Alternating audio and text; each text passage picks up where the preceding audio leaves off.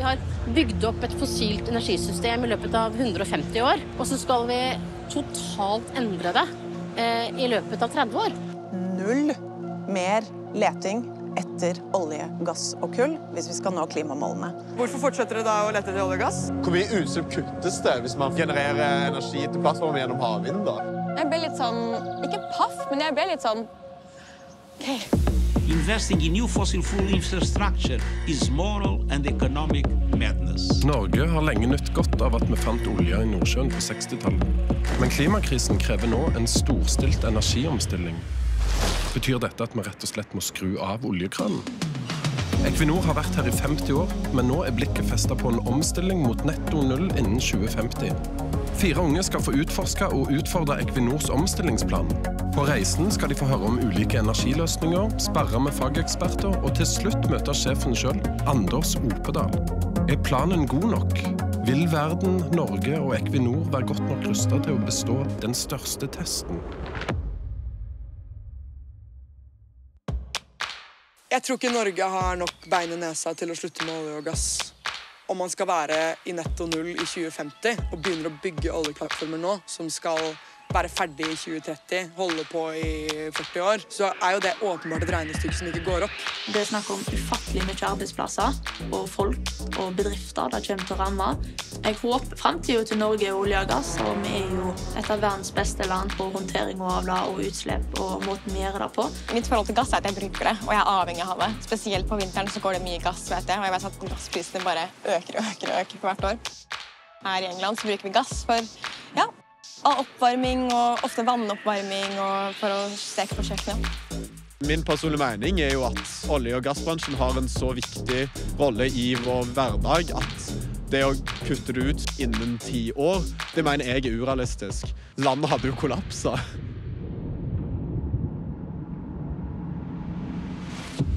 Vel møtt til alle medarbeidere og gjester på Gullfaks B.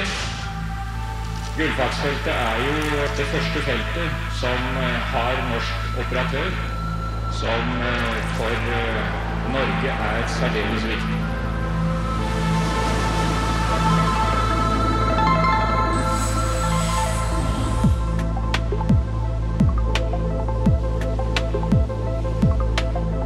Hei, Mari, hyggelig. Velkommen til Gullfaks. Takk.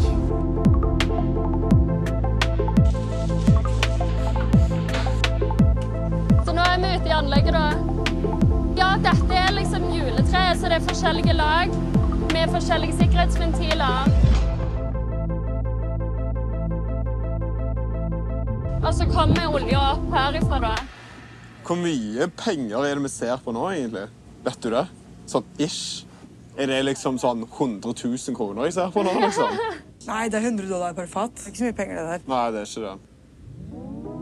Det er jo utrolig imponerende da, å se alle de små, rare installasjonene som er overalt her. Det er mye mer omfattende enn jeg trodde. Mye mer liksom, edderkoppnett. Ja, det er jo ikke noe å legge skjul på at vi har ganske høye utslipp fra oljeplattformene.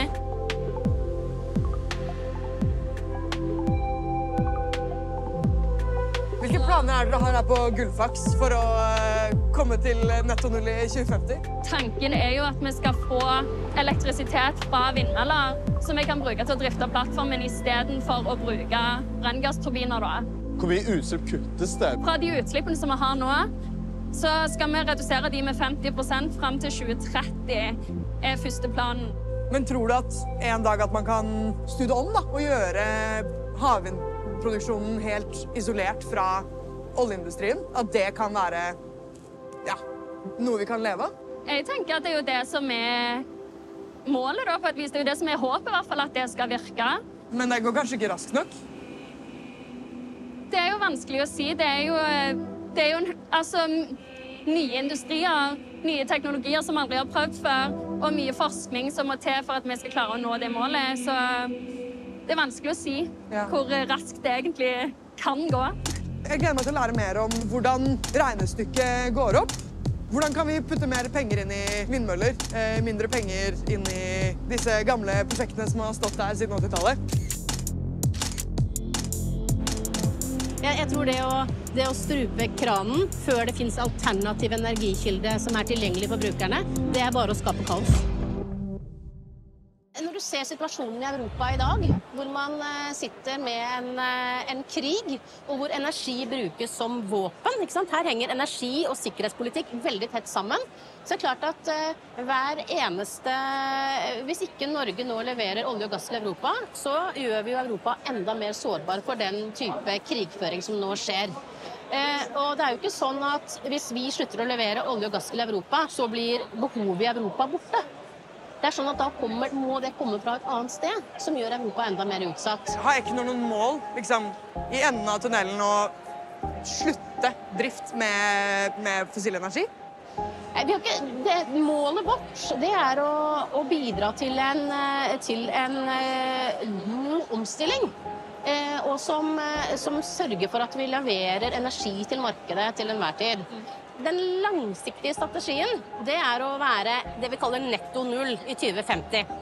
Det 2 måter å gjøre det på. Det ene å fase inn store mengder med fornybar kraft. Og så det å sørge for at olje og gass kompenseres enten da med CO2-fangst og lagring, eller ved at vi konverterer det til andre typer produkter, sånn som hydrogen. Så den langsiktige omstillingen at vi skal kutte utslipp, jevnt og trutt, og så skal vi ende på at det skal være netto null. I 2050, hvor mye av Equinor sin drift tror du kommer til å være renewables, og hvor mye kommer til å være olje og gass fortsatt da? 50% av investeringene i 2030 skal være lavkarbon og fornybar. Men da det også viktig at det finnes prosjekter å investere i. Da må det legges til rette med arealer for havvind eller lisenser for CO2-lagring, sånn at vi kan ha prosjekter og faktisk gjøre investeringer i. Tror du omstillingen kommer til å gå på bekostning av arbeidsplasser, eller tror du det kommer til å skape arbeidsplasser? Jeg tror at det kommer til å skape arbeidsplasser, men vi kommer også til å få arbeidsplasser som blir borte. Men jeg tror det muligheter for, hvis man vil, med utgangspunkt i de norske ressursene, å skape et betydelig antall gode, solide og veldig verdiskapende arbeidsplasser i Norge. Hun var en kjekk dame, så kunne masse. Hun jobber, virker som om hun har en lidenskap for dette, og kan det. Og jeg ble faktisk nesten litt inspirert av henne. Jeg synes hun var veldig flink. Det virker som at hun virkelig har tro på Equinors løsninger. Det har ikke jeg, men det jo fint at de har troa. Det burde de jo.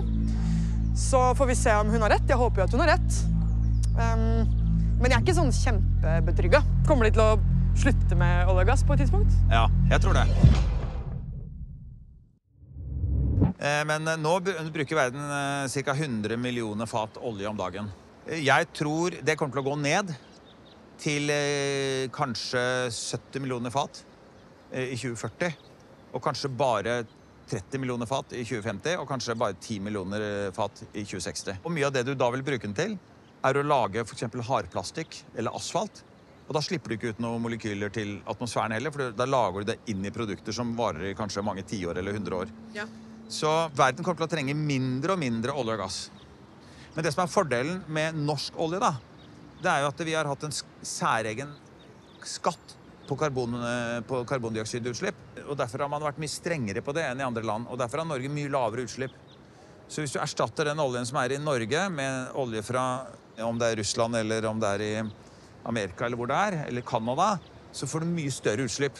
Så derfor så kan du det som kan være en god intensjon, la oss stoppe olje nå, for vi ikke ønsker å brenne mer olje. Ja, og så blir det erstattet av noen som produserer olje eller gass, som mye større utslipp. Så blir det, trodde var en god gjerning, ender opp med å være en dårlig gjerning for klimaet. Det virker som at det i stor grad på en måte teknologien, markedet, som skal redde oss. Altså, min visjon da, for Norge i fremtiden, det at vi bygger ut 3000 flytende og vindfaste møller, som på en måte det grønne skiftet i Norge. Det vil si at vi på en måte erstatter oljeindustrien med en gigantisk havvindsindustri. Og da må du utnytte den strømmen ved å produsere hydrogen. Så jeg vil si at min visjon at du gjør om gradvis det som en oljeindustri til en vind, hydrogen, karbonfangst- og lagringsindustri Så på den måten så blir det et gradvis skifte fra å være en olje- og gassindustri til en energiindustri og en fornybar industri. Vi står nå på Fornebu foran REV Ocean og skal møte Nina Jensen. Det blir veldig spennende å høre hva hun tenker om Equinors strategi. Null mer leting etter olje, gass og kull hvis vi skal nå klimamålene. Samtidig som man kjemper i klimakrisen, så har man også en energikrise. Flere har behov for energi. Så mange sier jo, men Norge så har vi den reneste oljen i hermetegn da. Og at det er bedre at vi får produsere og på en måte stå i bresjen foran andre eksportører og vise slik skal man utvinne olje. Hva sier du til det? Altså, det er 5% av de totale utslippene som følger med olje- og gassvirksomhet. Så i den store sammenhengen så betyr det virkelig ingenting hvem som klarer å produsere det renest. Det er hvordan oljen og gassen forbrukes som virkelig betyr noe. Norge er faktisk verdens 7. største eksportør av klimautslipp gjennom olje- og gassvirksomheten vår. Så alle som sier at det spiller ikke noen rolle hva vi i lille Norge gjør, jo, det gjør det absolutt. Vi har både råd og et ansvar for å endre kurs. Det er jo heller ikke sånn at vi kommer til å stoppe olje- og gassproduksjonen over natten. En del av de feltene som allerede er i produksjon, kommer jo til å produsere i mange år til, kanskje 10 år. Det man må stoppe med er jo ny olje- og gassleting, åpne nye felt. Jeg tror nok av de fleste, i hvert fall som jeg har fått muligheten til å snakke med, så er kanskje du den som er mest, holdt på å si, pessimist, eller? Altså, er det ikke så mye håp igjen for fremtiden? Jo da, det er klart det er håp for fremtiden, og det skal man aldri miste. Og som jeg sa, jeg er klimaoptimist, og det finnes løsninger, og vi kan få det til. Klarer man å øke investeringene inn i fornybar energi, klarer man å satse stort på karbonfangst og lagring, som jeg faktisk tidligere var motstander av, men nå ser jeg at det er helt nødvendig. Klarer man å verne de gjenværende både marine og landbaserte områdene som er helt avgjørende for å holde naturen og klimautslippene i sjakk, ja da kanskje man har en sjanse. Møtet med Nina var bekymrende. Jeg ble litt sånn, ikke paff, men jeg ble litt sånn, ja. Det går tregt, men det skal gå, eller ja, det kommer til å gå, men det går litt tregt, og det kommer til å bli vanskelig. Det er ganske spesielt det at alle trekker det som er fellesnevner, om du er for eller mot, eller hva du mener. Alle synes det går tregt. Ja. For vi trenger egentlig bare flere rene typer energi, og mye mer enn det vi har nå. Alt handler jo om penger. Jeg tror at det må være et eller annet hull i systemet.